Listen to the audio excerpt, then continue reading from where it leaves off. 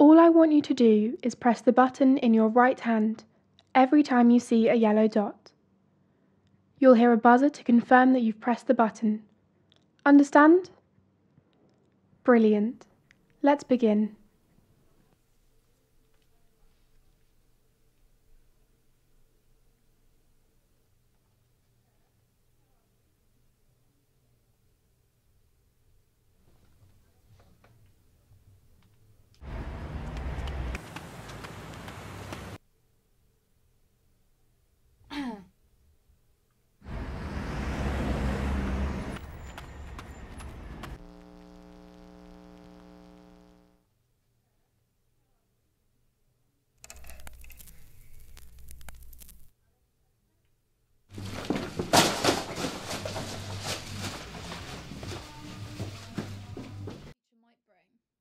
In terms of fashion, who knows? Me and Stevie have discussed at length how long this obsession with the 90s fashion is going to look. She puts forward the idea that if we just keep going backwards, we'll end up in the 1800s. Codpieces and corsets will be the way forward, people. There'll be women passing out in the streets and all sorts.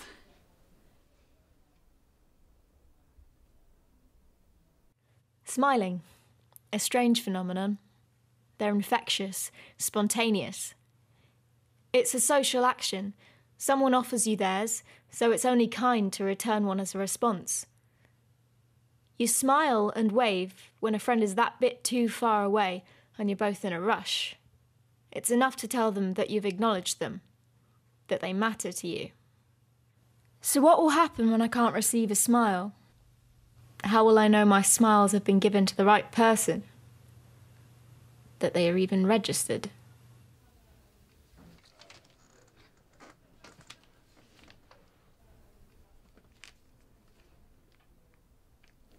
Hello! Sorry. This is a very belated birthday present.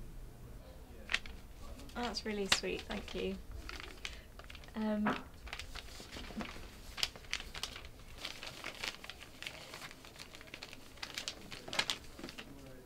The first ever show we did, do you remember?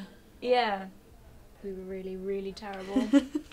We didn't actually press record for We weren't on air for half an hour. Yeah. And I kept getting really carried away with all the under the radar music. The migraine music. No, it isn't good.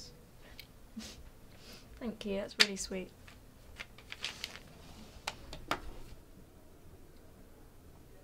There will come a point where I won't need to take photos anymore. They'll serve no purpose. You look at a photo and it's a refresher. A tether stops your brain from making up things entirely. Then all I'll have left is memory.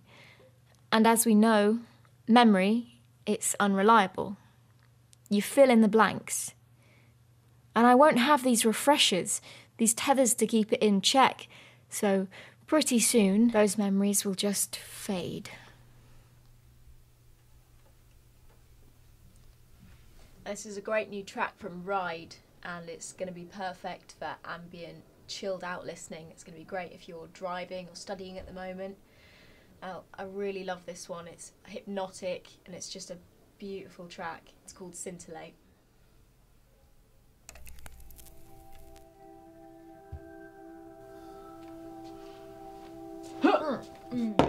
Shit. Prick. You know you love it. Oh, shit, sorry, I didn't realise you... No, I'll fine, grab honestly. some, No, don't worry about it, I was stuff to joking. clear it up. Sorry, I've just been a bit on edge. I've got No, some news. it's okay, I'll just go grab some. Okay, sure.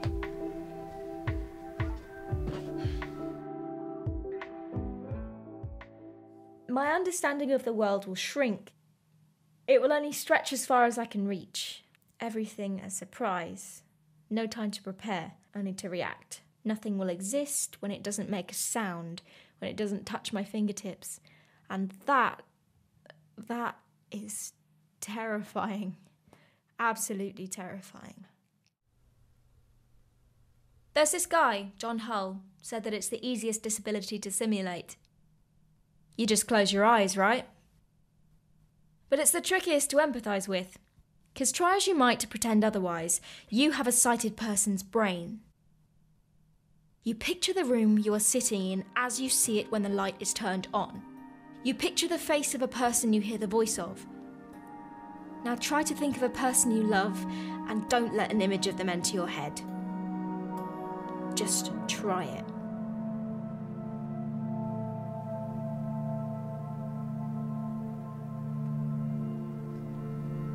Okay, so I didn't tell you earlier, but I entered us into this competition ages ago and completely forgot about it. But basically, they've shortlisted us and we could be in with a chance for a proper slot. Slightly different format, so they want us to do some sight reading test run thing next week. But what do you reckon? Yeah, no, that sounds amazing. I know. So, what's this news then? What did you want to tell me?